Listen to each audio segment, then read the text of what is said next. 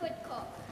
On Saturday, the 2nd of February, 1799, Elizabeth Woodcock went from Impington to Cambridge Market.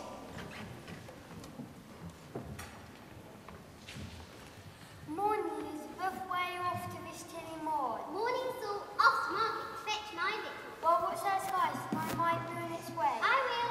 Good day. Where are you off to, Elizabeth? Morning, Mary. Morning, Lucy. Off to Cambridge Market. My, 'tis for this day. Be sure to watch that sky.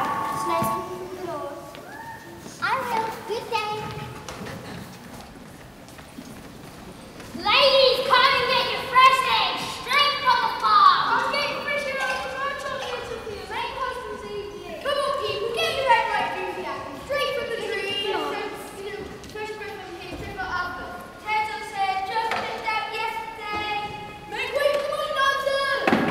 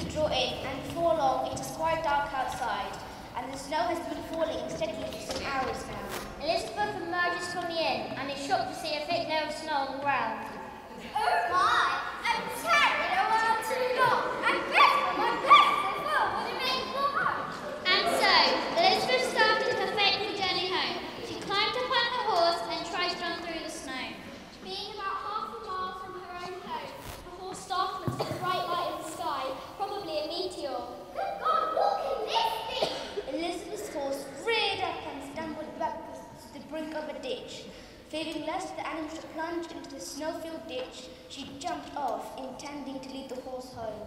But a clap of thunder startled him again, and he broke free from her, and turned suddenly out of the road and over the common field.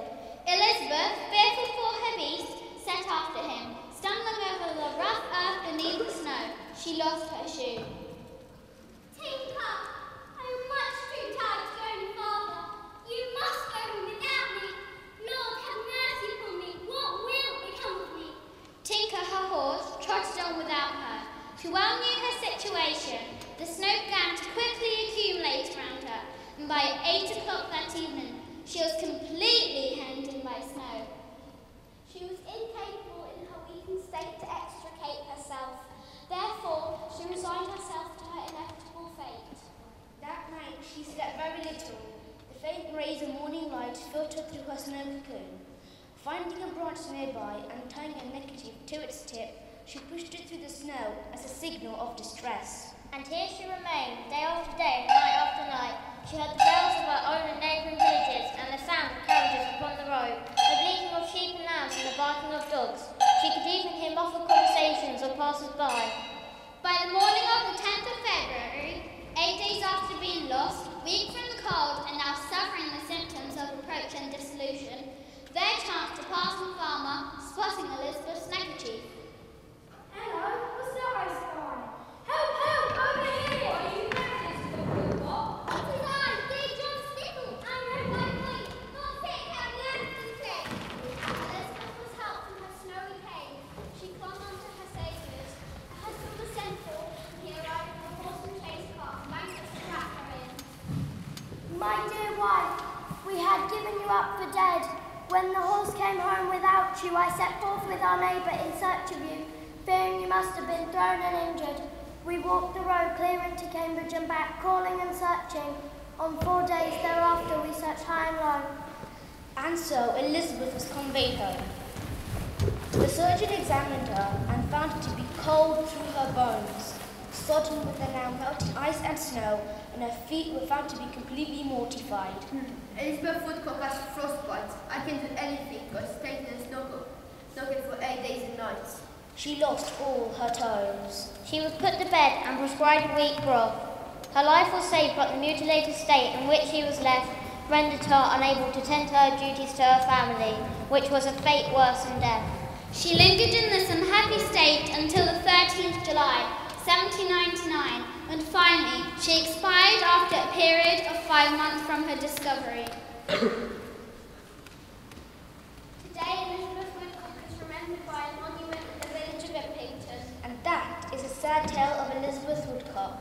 Rain, rain, say.